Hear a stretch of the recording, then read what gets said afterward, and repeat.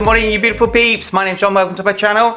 Today we have an upgraded part for the 144001 from WLToys. This is the upgraded drive shaft, center drive shaft, and 2 differentials. How much of an upgrade is it? I don't know. The only information on the website was that it's made from alloy metal. So that helps a lot. So what I thought I would do is use my trusty hammer and see if it's any stronger than the standard parts. Now this one's not cheap, so this would be for those that are wishing to do speed runs with their 144001, or they just want to make their car as bulletproof as possible, which a lot of you out there do want to do. Let me just put that to one side and get this out for now. What comes in the pack is 2 differentials, center drive shaft with the very good looking metal center gear, and obviously the pinion there. I'm not sure if I'm going to fit the pinion today, because that's not ever a weak point on these cars. Everything else is.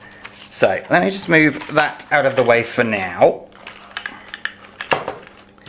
What you see here is we have the original on this side, as you can see, taken apart, lithium grease in there, and then on this side you have the new one. And let me show you inside, because it's rather lovely. Look at that, it's all metal, or metal. Everything is metal from it now. Obviously the casing here is the plastic. So what I thought we would do, as I said, is beat the crap out of it and see if there's any distinct difference. It's very early morning here. I'm trying to get this video done before they start banging next door. Okay, right, so there's obviously going to be some loud banging now. I'll try and dumb it down or lower the sound in editing. If we have a look at this side here, you can see I've actually already banged there, and you can see that there is, but I wanted to show actually on camera that it will leave a mark showing that it's a weaker metal, of course. So I don't have a chisel, which is why I'm using a screwdriver. Obviously a chisel would be a lot easier to make a mark, but maybe that's not a good thing. Can we see in camera? Ready? Woo, missed it. So worried about putting it in camera that I didn't think about where it's going to end up. Let's put it over this side so that I can avoid actually hitting the camera. Beat the crap! Anyway, as you can see, it does chew into it quite significantly. Okay, now let's get the upgraded alloy metal one.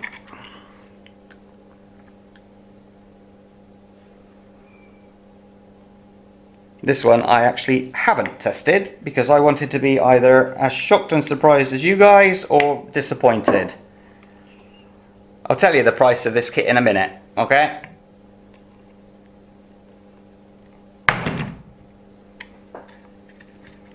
Ooh, move it over a bit so it doesn't do that.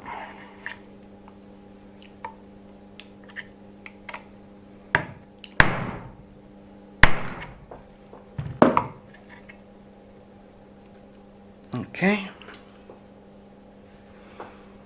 and as you can see, all it's done is scratched it.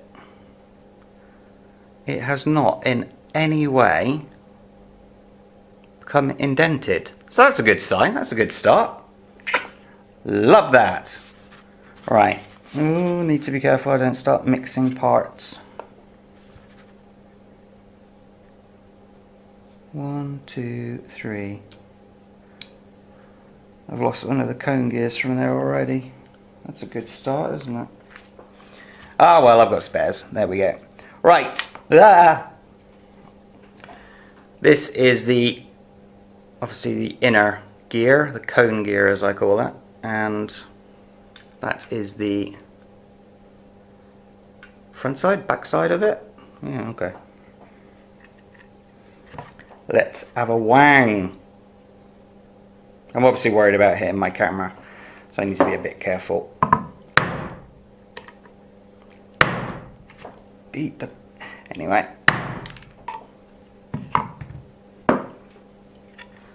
Let's have a look. Ooh, blimey. Look at that. That's left a very big indentation on that one. Shows that it is a weaker metal for sure. And we have one of the new alloy metal.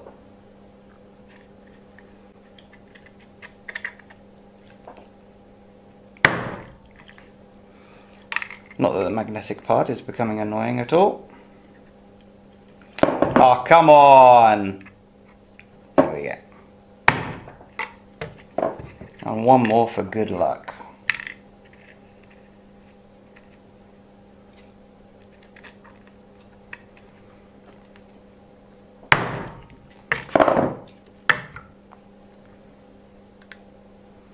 Again, a few scratches, but nothing there that is going to cause sort of wear and tear versus this one.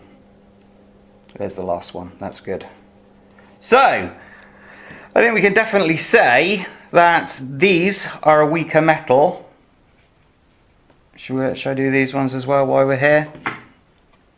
No, it's all the same metal, isn't it? So, without a doubt, this one we know is a lot more likely to wear down because we've all got them and we know what happens to them. So let me get rid of this for now and I will put it back together. Now, the price for this kit is a very reasonable, depending on your point of view, $29.99 US. But of course, if it gives you that peace of mind and that extra strength, I don't think that's a bad price. If I was doing speed runs, for sure I would buy this kit as long as it performs like it should do. We'll find that out afterwards. Is it for everybody at that price? I don't think so, but for sure it's a lot stronger. That's without a shadow of a doubt. So let me just put it back together. I need my white lithium grease. Here we go. So it's the same principle as all of the other differentials. You have to get the cross in the right place of the two bars here. So if you see, you've got the two gashes taken out and it has to sit perfectly like that. So definitely keep that in mind. Okay, I need to put this back together first. Can't forget the bearings either. Bearing goes there, that one goes there, and then this goes here. There was no thread lock on it, but in my opinion the screw can't go anywhere. Of course it can come out, but actually I think they may have some of that gluey, goopy stuff on it, but it came off relatively easy, so ow.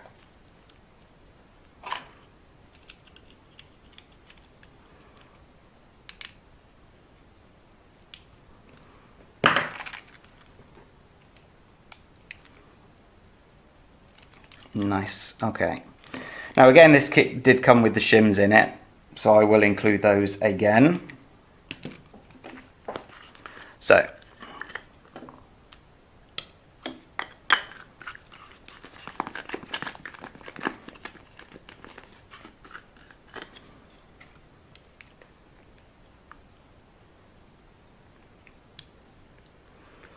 there we go.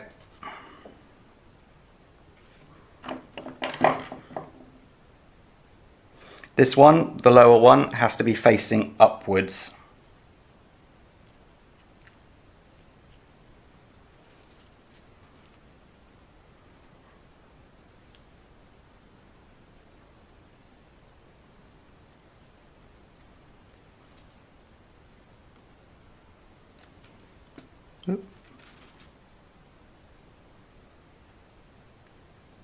If the banging starts, I will be stopping and just starting this video.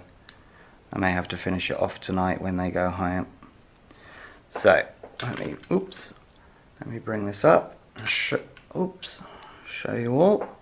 You've got the screw holes there. This obviously sits across like so, making sure that you keep the gash facing upwards. Okay, do not push it into the grease yet, because you need to see what you're doing. Okay, so number 2, and again this one will be now facing with the gash downwards.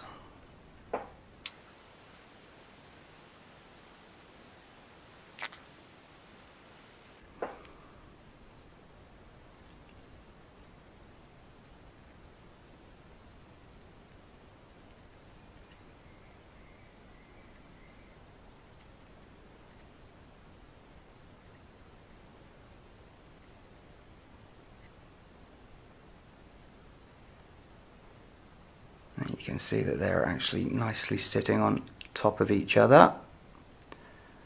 So then, look at that. You can then push it down into position. Do not go turning it now, because you can knock them back out of position. Okay, I'm just going to put a small smidgen back on, not very much, so that the gears have got room to move. And then, oops, sorry about that. And then we line up the holes.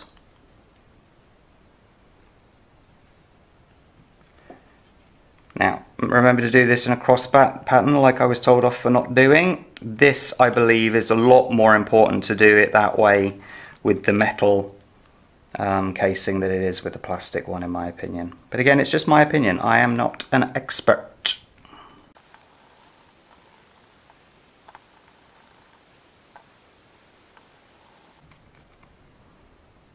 Tighten, tighten, tighten, tighten. I'm not doing it maximum here. It's just to make sure that it's sitting nicely. Oops. Cool.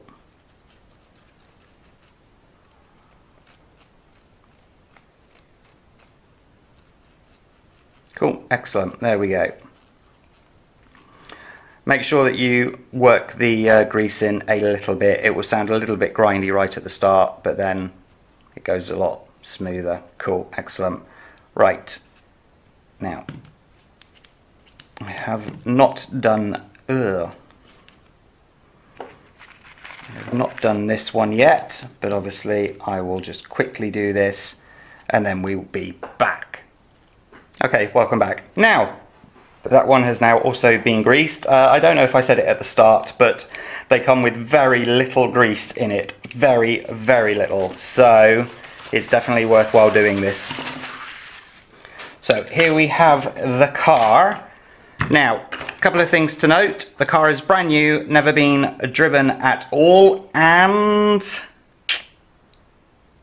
I have taken off the shocks. I knew there was a second thing I had to say. I've just undone them at the top on all sides, as you can see, just to make this part of it a little bit easier. And you can see even these screws are undone just so that make it easier again.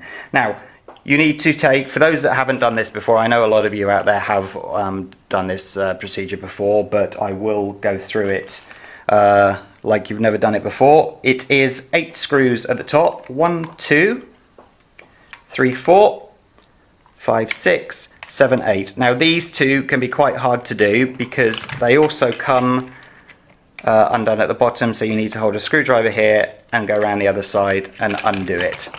Okay, so let's get on.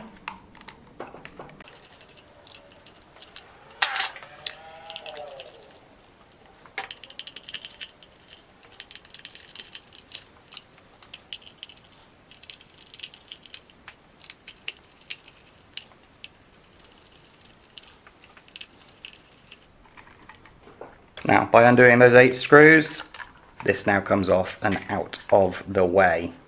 Okay, two things you need to do. This upper cover needs to pop off, and then this little black dibby doop needs to pop out. Let me just put a screwdriver underneath and pop it up. Come on, don't be difficult. Okay, be difficult. Excuse me a moment, I just have to go and get that little black thing. Whoops.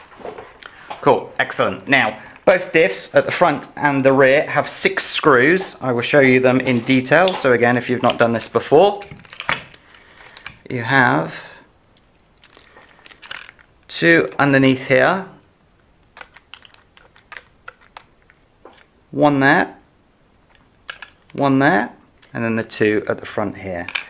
And at the rear you have the 2 there, 1, 2 there, and then underneath the rear wing, just here, you have the last 2.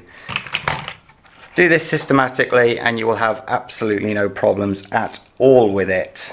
Now, you should be able to, in theory, pull one of these up, but mine seem pretty stuck, so I'm just going to undo one of these. I'm undoing the steering connecting arm there. Be aware that underneath here is a small washer type item. Let me get that out and then I will show you. It's one of these. Keep it safe because it has to go back in afterwards. So now you can see you can get to the 2 screws here. What I also recommend you doing, seeing as we're here anyway, is taking off the top arms here, which will cause the drive shafts to come out, and you need the drive shafts out anyway. So grab your bottlenose pliers, twist it, and it should, come on, pop off like so, and you see the drive shaft comes out. And again, come on, really? There we go. Okay. While we're there, we'll do the rears. Same thing has to happen, but the rear drive shafts or dog bones will actually fall out. You just take these out and put them to one side. Oh, excellente. Good. Right, now.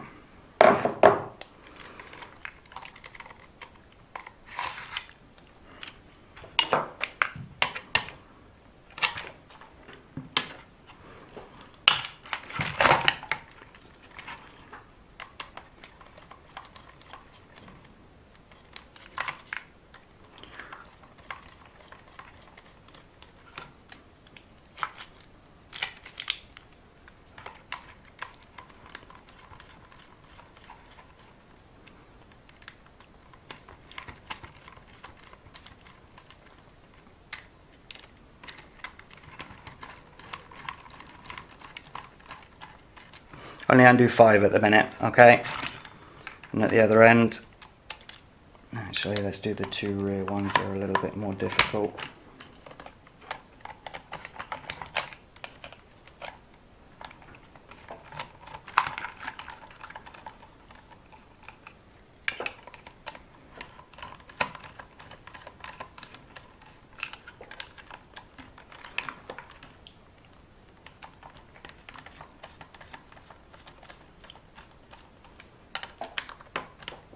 I got one of these kits because it was pointed out to me that it is an upgraded part and it should fit straight in. If it's supposed to be upgraded, it's supposed to be fitting perfectly. If it does not fit perfectly, obviously we will all see now and you can avoid buying it.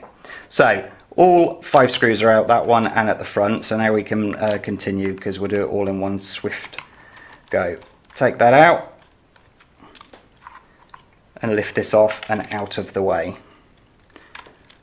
I'll undo this one at the front.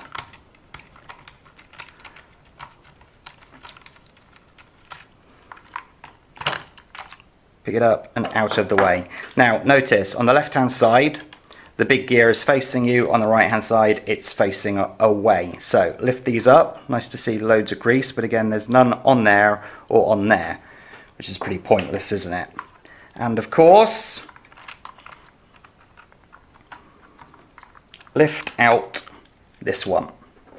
This one can only go back in the same way, but take note where the bearings go. We have one bearing all the way at the top here, two there can't move, and these two go all the way down at the bottom. Now, plop it back into position, making sure that this bearing here goes in, because then every other one should just sort of nicely fit in. So, at the front, you have slots for the two bearings. Come on.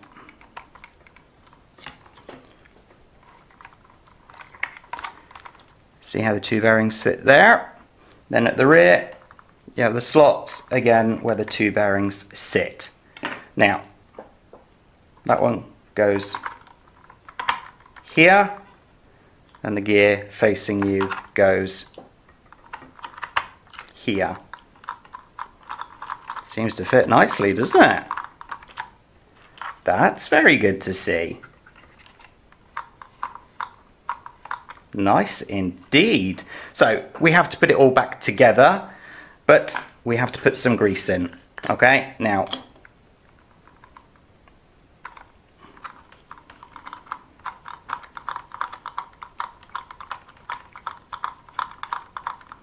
make sure it's actually on the gears.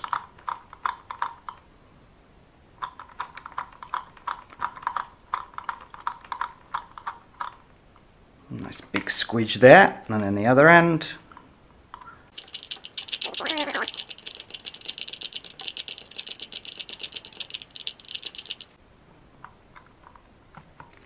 Cool. Right.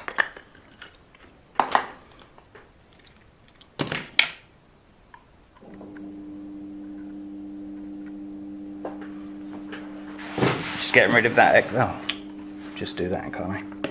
Cool. Right then, so we're ready to put it back together. So that gets plopped there, and the 5 screws put back in.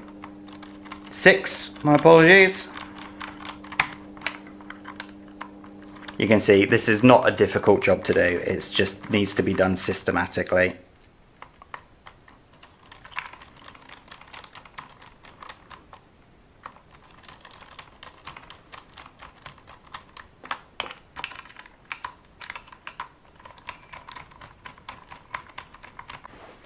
Sorry about that, that camera came up with an error again. SanDisk memory cards, both of mine that are the class 10 super duper ones that cost a lot of money, are failing and they're overheating, so that's really annoying. While we're here, let's put the cover back in, and of course the little stopper here, make sure you push it into position nicely. There we go. Right, now the other side. That goes on.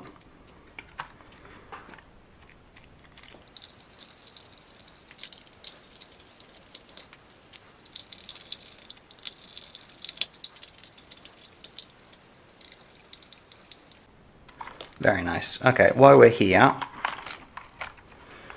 oops, that was silly of me. I was supposed to put this bar back across before I tightened that completely, so I'll just undo this a little bit. Get it over the top. There we go. So don't forget that this has to go underneath. Ooh.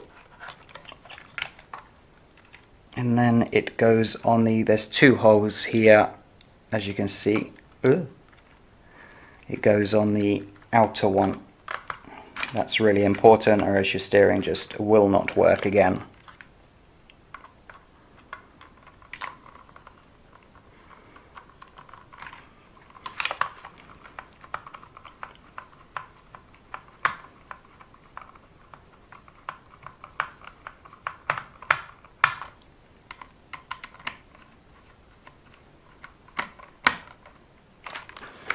Nice. Okay, so that's done, that's done, that's done, that's done.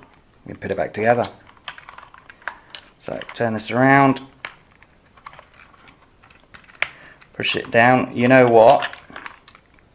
Some people will agree with this, some people will not, but we now have, rather than plastic to metal, we have metal to metal.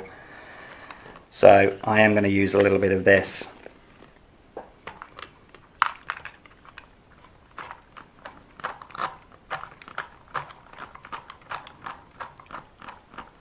I know it's going to get contaminated with a bit of sand and whatnot along the way, but I will be monitoring it and I will be changing it if need be and cleaning it up. So now cover back on, and we have the 8 screws back into position.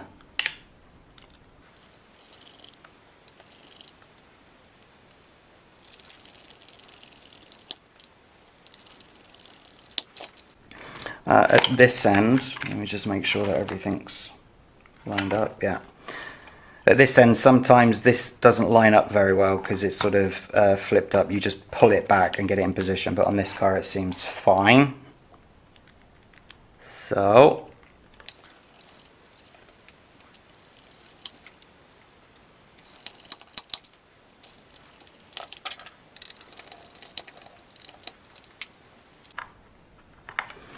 okay, there we go. Now,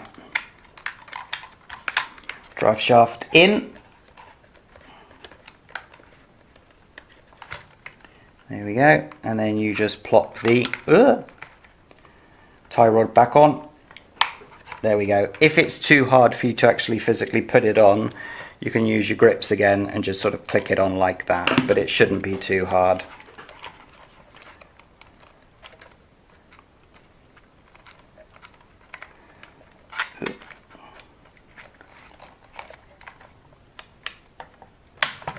Like so, and then the drive shafts at the rear, make sure you put those back in.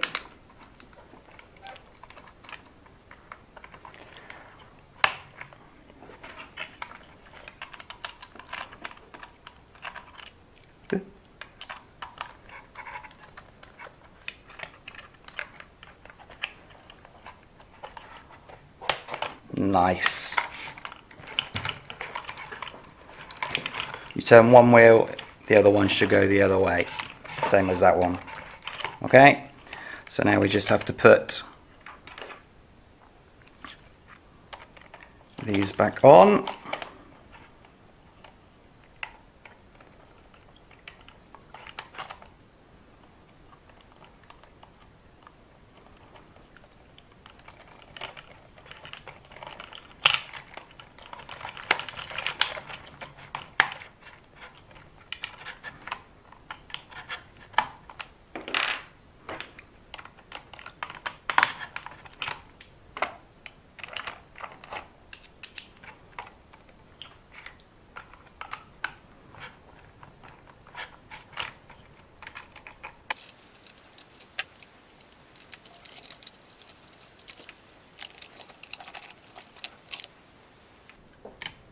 Suddenly thought I've not touched that manual focus in the whole video.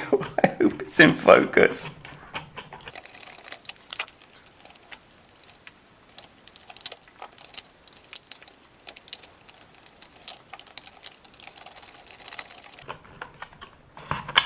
There we go, back together.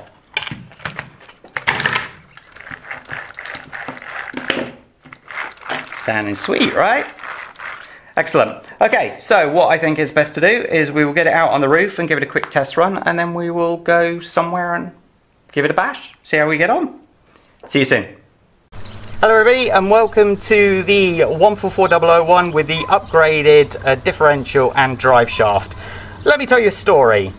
After I finished recording what you've just watched, I had the car on the roof just to do a quick check, and it turned out that there was a horrible grinding sound. So I had it back in the on the blue mat, and I basically took it all apart, and I believed it was the pinion gear and the main gear that were rubbing too hard, but of course you can't adjust them. So I went through the process for 2 hours of taking out the old motor. Obviously all the screws were stuck. Put the adjustable mount in after adjusting that and drilling that to make sure it fitted with this motor. Put it all back together to have exactly the same grinding sound. Then I had obviously the eureka moment. That was, of course, it's going to make more of a sound, a grinding sound, because you have a metal pinion hitting the metal drive gear, and whereas before this gear on this side was plastic. Duh! So, moving swiftly on from the 2.5 hours of getting that all to work. Nothing else has been changed except for the pinion. That pinion that came in the pack, I did end up putting that on. So, when it comes to testing this, there's no way to test it. Obviously, you can see now in the rest of this video that it works perfectly fine. It does exactly what it's supposed to do. But the only way to know that this hardened, improved differential and drive shaft, in fact, is better is 3 months, 6 months down the road. You've seen at the start of the video when I was beating the crap out of it, we know that the metal is stronger. So as long as it drives as it should, then it's a definite worthwhile upgrade. Anyway, let's get on and test it.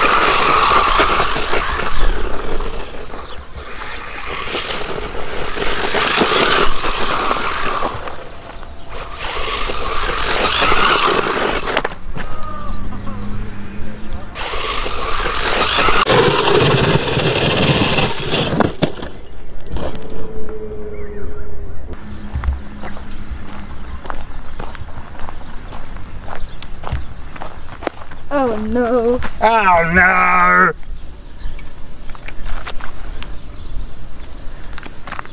Telltale sign. He's ripped it out. We need to find the drive shaft. Okay, let's get this fixed.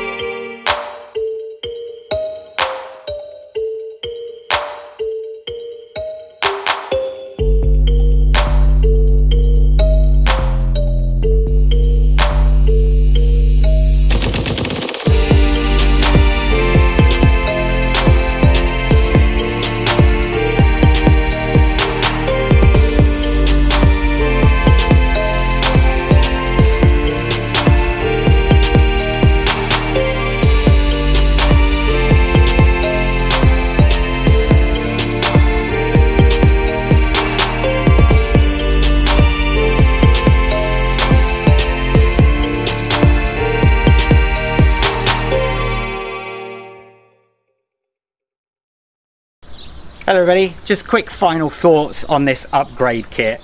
I'm still questioning the price at $29 US for this upgrade kit. Is it worth it?